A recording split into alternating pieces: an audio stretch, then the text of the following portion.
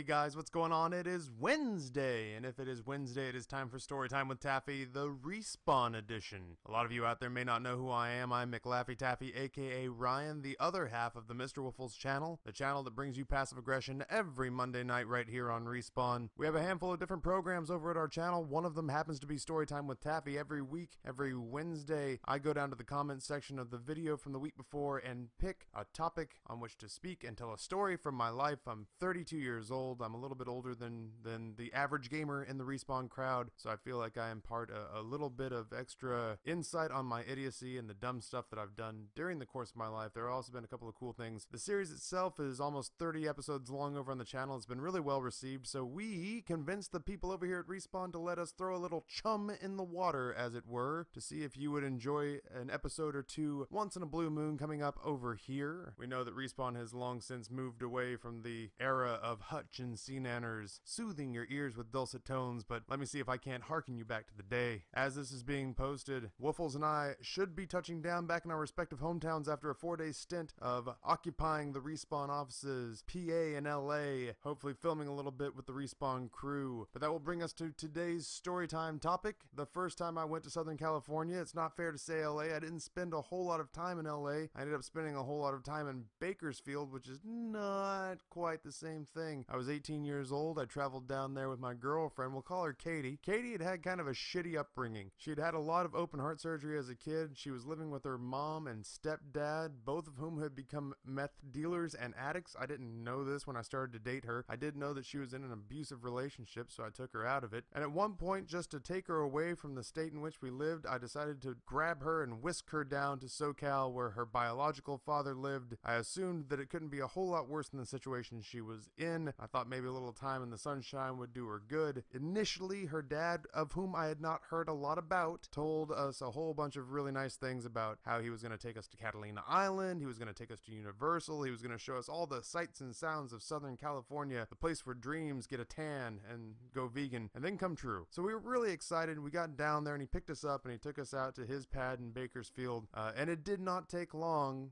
for all of this to sort of unravel. I was really happy and enjoying myself, and then the first day came and it was time to go to Universal Studios, and we could not find him, and we got a phone call and he said, "I'm sorry, I'm gonna be running a little bit behind. I'm stuck at work. I will get home as soon as I can, but we're gonna have to go ahead and rain check this day, so if you want to take the keys to the ZX and go ahead, and I know she has some friends down here she'd like to visit, just go ahead and take my daughter out to visit friends and shop and do dinner, and there's some money on the counter and that's on me." So I take her out to see her friend Nicole, and we did some swimming and laying out by the pool and caught some sun, and then went shopping and did dinner and had a pretty good time. We get home and we find out that being delayed at work actually meant that he had gone out and become incredibly drunk with coworkers and had come back to his pad and had started up a cash money blackjack game where he was the house and the minimum bet was a $20 bill. And I don't know why, but I instantly became antagonistic because I felt like, hey, your daughter flew down here on her dime and I flew down here on my dime to visit with you, so maybe on our first day in town you would choose not to get drunk and hang out with your friends and play fucking blackjack. So I sat down with a lone $20 bill and I said I'd like to buy a seat, and they all giggled and laughed and everything. But the nice thing was, and I knew this was all related to luck, and I was really glad the fates were on my side this day, I laid the $20 bill down, and about an hour and a half later I cashed out with about $300. Like, just everything was hitting for me. And he looks at me and he says, "You can't cash out, you can't take all that money away." And I said, "The hell I can't. I'm gonna take this money and put it in my pocket and leave, and I'll just consider this a reimbursement for the day that didn't happen." Then he starts to throw a fit, and his roommate, Pup, I guess is a nickname for the amount of hound dogging he was supposed to have done, but he was the only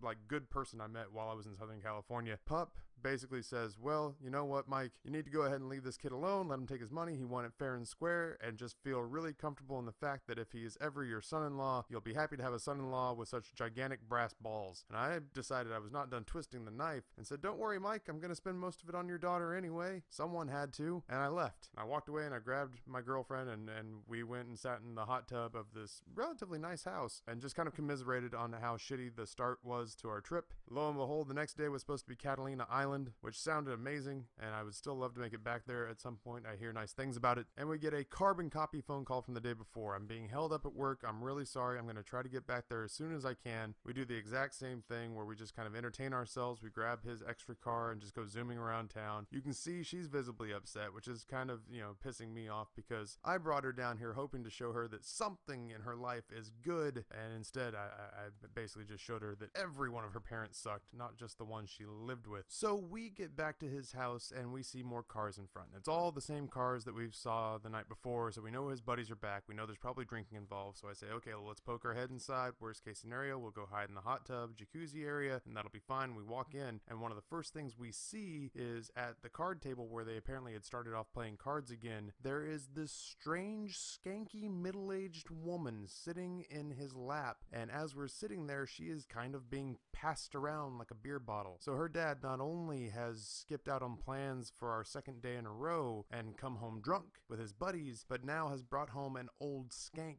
for them to fondle while they play cards. Initially, I said, let's just grab the car. We'll get out of here again. I can't believe this. Let's not stick around here. So she goes to get the keys and she opens up his bedroom door. And in the bedroom, locked from the outside, is this woman's two kids who look to be like 5 and 7. So he picked this woman up at a bar. She said, I can't go with you because my sitter's time is going to run out. And he said, that's cool, baby. We'll swing by your pad, get your kids, and then lock them in my bedroom so that we can molest you and get drunk as a group, as a handful of friends having a blast. And at this point, I grabbed the ZX keys and I dragged my girlfriend out there and we tried to drive off. And at this point, drunken Mike comes bounding down the driveway and throws himself in front of the car. And Pup, who was not involved in all the shenanigans, had seen what was going on and jumped out of his bedroom window and ran down and grabbed this heaping pile of white trash and dragged him out from in front of the hood and just yelled, drive, Ryan, drive, get her the hell out of here. So we did, and we drove off. And eventually we came back while he was at work and we gathered up our things and we spent the rest of the time down there with her friend Nicole and flew out. And it is why, hopefully at the time that this has gone up, I've gone back to LA in Southern California to hang out at the Respawn offices and had a much